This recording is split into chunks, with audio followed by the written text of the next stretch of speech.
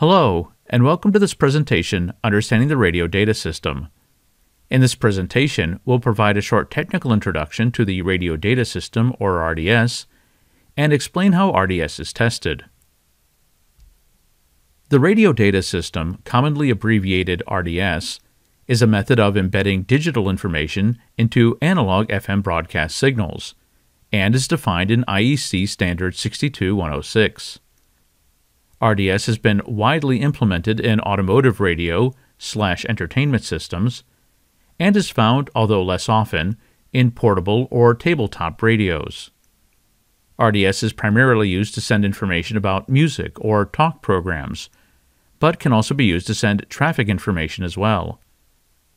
RDS is a very flexible system, capable of sending many different types of information, but the information encoded into the broadcast signal and the information processed or displayed by the receiver will vary between broadcasters and receivers. Note that in North America, a slightly different version called the Radio Data Broadcast System is used, but this system is almost entirely compatible with RDS, and we'll point out any important differences as we come across them in this presentation. Let's start by looking at how RDS information is encoded into the baseband spectrum of a stereo FM signal. Stereo FM consists of a main mono channel between 30 Hz and 15 kHz. A pilot tone at 19 kHz is used to indicate the presence of the stereophonic difference signal. This signal is located between 23 kHz and 53 kHz with a suppressed carrier at 38 kHz, which is the second harmonic of the pilot tone. RDS data is transmitted using an additional subcarrier at 57 kHz, which is the third harmonic of the pilot tone. This signal is modulated using binary phase shift keying at a data rate of 1187.5 bits per second. And after filtering, the RDS subcarrier occupies a bandwidth of approximately 5 kHz. The digital information in the RDS subcarrier is encoded into groups, each of which contains 4 blocks. These blocks are each 26 bits long and contain 16 information bits and 10 check bits that are used for error detection or correction. Different types of data or messages can be encoded into these data blocks, and we'll spend most of the rest of this presentation going over the most important messages. Some of these messages contain information that's used internally by the receiver, and some contain information that's displayed to the end user. In addition, some of these messages are required for correct operation of RDS, but many of them are optional. Optional messages are ones that may or may not be transmitted by a particular broadcaster, or ones that may or may not be processed by a particular receiver. Most of the messages in RDS are repeated periodically, with more important messages being transmitted more frequently. The 10 most common RDS data types are program identification, program service name, radio text, program type name, alternative frequency, clock time and date, traffic program and traffic announcement, enhanced other networks, and open data applications. In the following slides, we'll provide a brief description of each and explain how each element is normally used. The most important and the most frequently transmitted RDS data type is PI, or Program Identifier. This is a 4-digit hexadecimal value that uniquely identifies a station or a program. In most cases, a PI will correspond to the program being sent by a single transmitter and received in a single geographical area. PI can, however, be shared among transmitters. In this example, all 3 of these transmitters are on different frequencies in different geographical areas, but they share the same PI code because they're all simulcasting the same program. That is, the audio they are sending is the same. The use of PI enables a receiver to automatically switch frequencies, or retune, when reception on the current frequency is poor. For example, an RDS radio traveling along this route could automatically change receive frequency and stay with the same program as it moves between coverage areas. It's also important to keep in mind that the received hexadecimal PI codes are not directly displayed on the receiver. Another basic RDS parameter is the program service name, which is normally displayed on the radio. This consists of up to 8 alphanumeric characters that identify the program, and these characters usually show a user-friendly station ID. Many receivers will store or cache this parameter along with the associated PI code, since this enables the receiver to display the program name immediately after receiving the program identification, which is transmitted much more frequently than the program service name. Radio text enables messages of up to 32 or 64 characters to be displayed on the receiver. This is most often used to show program information, headlines, URLs, phone numbers, advertisements, etc. Unlike PS, radio text usually changes dynamically during a program. Older receivers and receivers with only a single line display will usually scroll the radio text across the screen. But larger, more modern receivers will often show the entire text at once.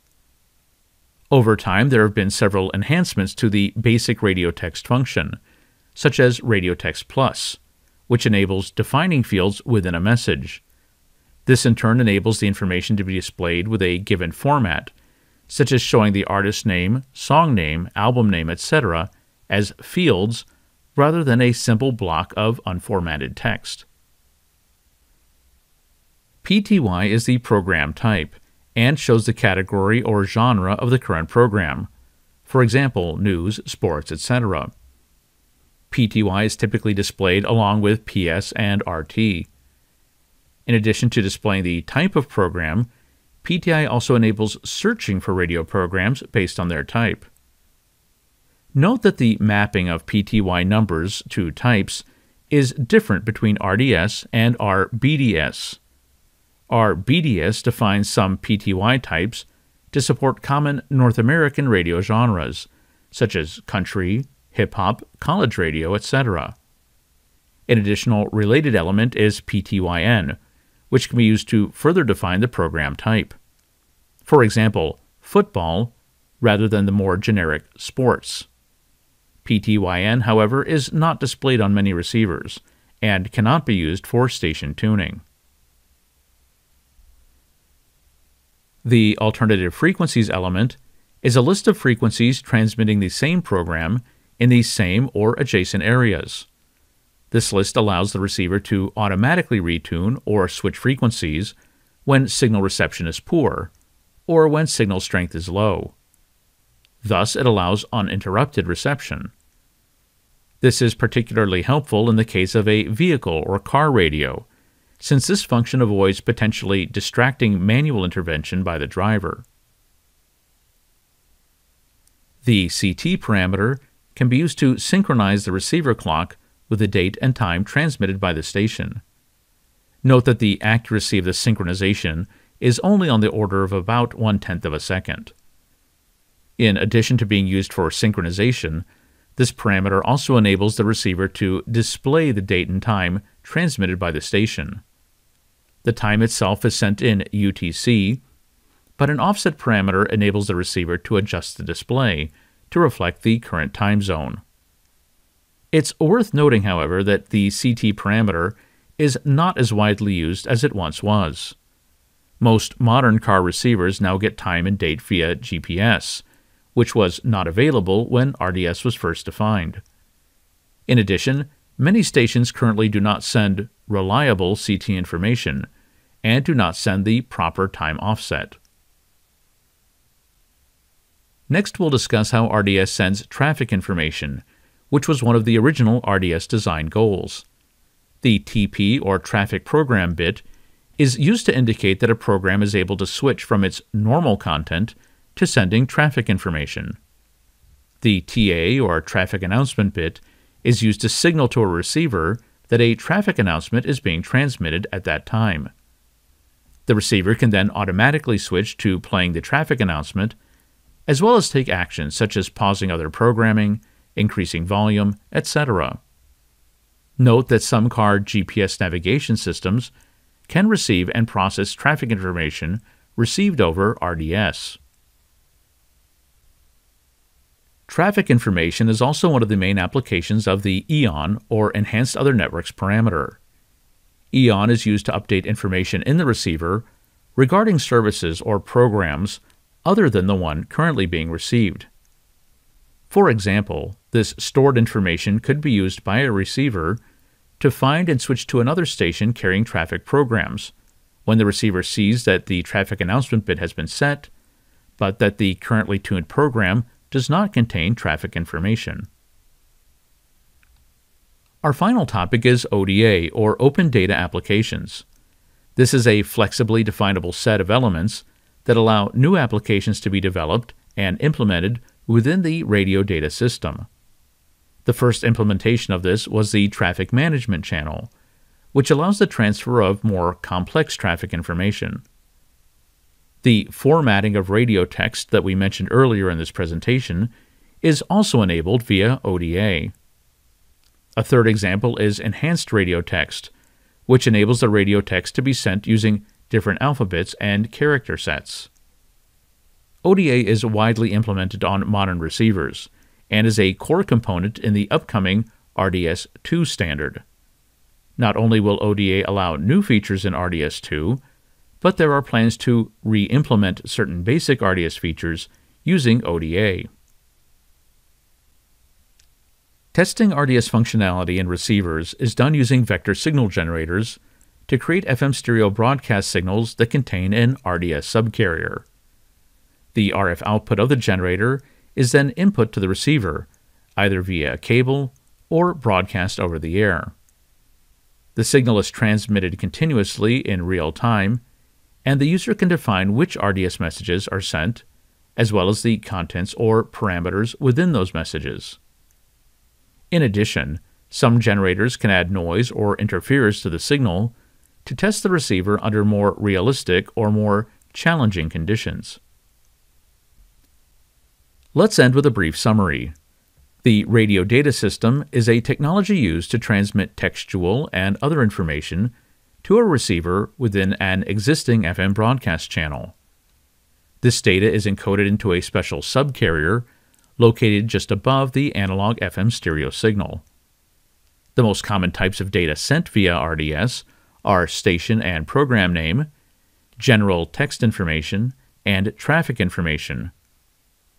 RDS is supported in desktop and portable receivers, but it's particularly helpful for in-vehicle or car radios. In addition to being able to receive traffic information, RDS enables the receiver to automatically switch to alternative frequencies when reception is poor, and this minimizes the need for driver interaction. And finally, we briefly explained how RDS can be tested using a vector signal generator that transmits an FM stereo signal containing user-configured RDS messages. This concludes our presentation, Understanding the Radio Data System. If you'd like to learn more about broadcast standards, how they're tested, or signal generators from Rohde and Schwarz, please see the links in the video description. Thanks for watching. Please subscribe to our YouTube channel and visit us at rohde-schwarz.com.